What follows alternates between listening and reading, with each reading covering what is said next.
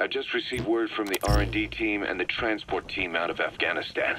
They finished installing Sahelanthropus on the base. It's ours now. All right. Don't let any of the staff touch that thing. Especially Emmerich. Of course. That guy's crush on Sahelanthropus is beyond a joke. Guess he really wants to see his tech stand on its own two legs this time. That's not gonna happen. I know it. So you've got no plans to make it operational again? Damn right. Boss, I want to hear it straight from you. Hear what? What the hell do you want with that thing? The drive is busted. It's not like it has a nuke on board. Even if the metallic archaea could turn it into a nuclear weapon, all it can do is self-destruct. Sahelanthropus just isn't a weapon anymore. It'll draw unwanted attention without even being a deterrent. I know. The weapon's development strut sank 2 feet under that thing's weight. That's 1 year's drop in a single night. We've started on reinforcing the strut, but there's no guarantee it'll hold up if a storm hits. I know that too. Boss, why keep it? It's a mark.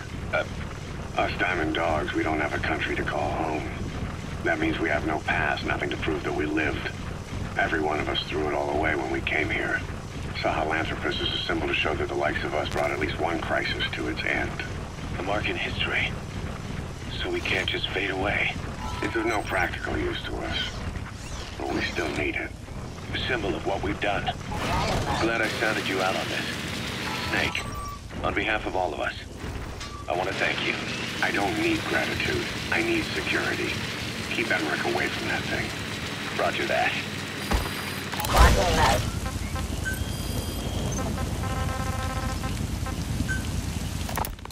Skullface, real name unknown. Born in Hungary, more specifically northern Transylvania, after it reverted to Hungary from Romania. While he was young, the country allied with Germany as part of the Axis powers, but later during the war, it came under Soviet occupation. The Hungarians struggled for independence, but the Soviets came down hard.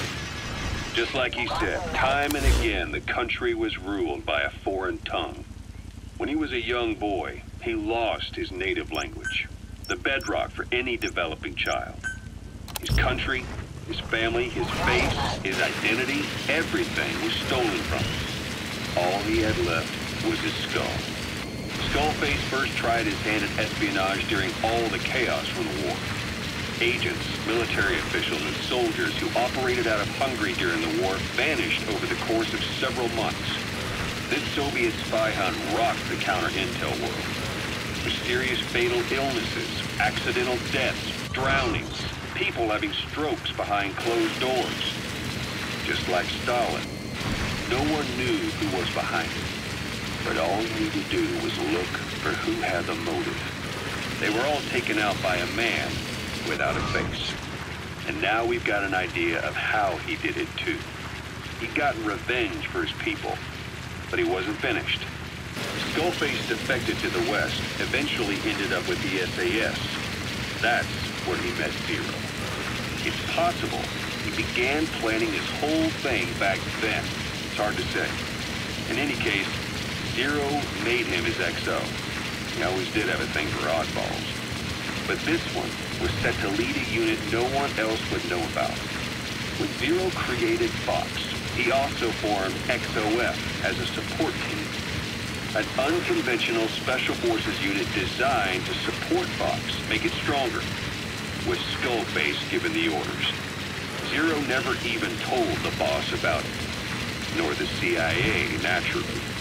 If Fox was Zero's silver bullet, XOF was the recoil when he pulled the trigger. It's like Newton's third law. While you were with Fox, Skullface was operating behind the scenes. Sometimes as your backup, sometimes as a mole or a scout, sometimes as your cleanup crew. Fox's tail, making sure the mission succeeded and that you survived.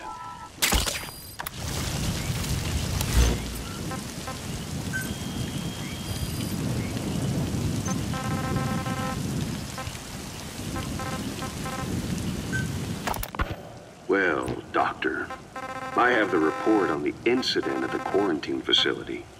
Assuming the vocal cord parasite underwent a mutation.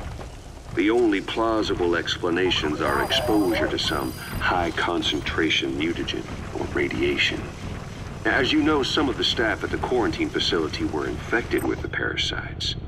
The Wolbachia prevented them from copulating, but the parasites themselves can't be removed from their host's vocal cords. Once you're infected with Skullface's parting gift, you're stuck with it.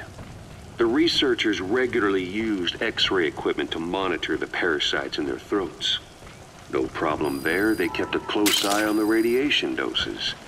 But that equipment didn't just give off X-rays. It was also emitting beta rays. Even though that's unnecessary for the scans. See, beta rays have far worse effects on DNA than X-rays. Meaning the only logical conclusion is that someone added in a beta ray emitter to trigger a mutation. Those beta rays leaked out from inside the equipment. Because the emitter was retrofitted, the shielding was inadequate. And the person who ordered and inspected the equipment was you, Doctor.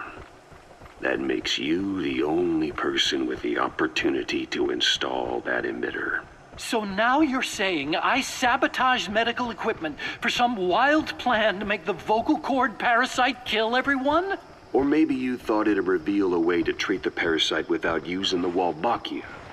With that much to barter, I suppose some people would welcome even a pathetic cur like you. Just stop it!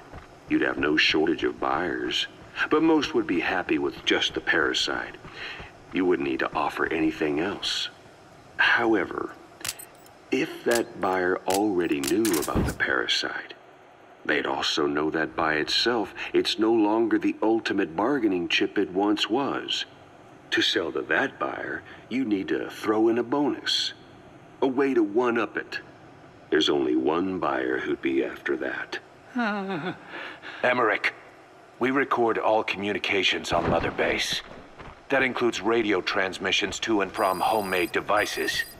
You've been in frequent contact with people in America. A private biotech company. A client of which is DARPA. And they are connected to Cypher. You made a deal with Cypher. You offered them a new parasite in exchange for your safety. This is the only place in the world where the vocal cord parasite still exists. And you used it as a testing ground. Tried to resurrect their bioweapon. But your plan to obtain the parasite has failed. Your bullshit ends now. And don't think you're leaving here alive.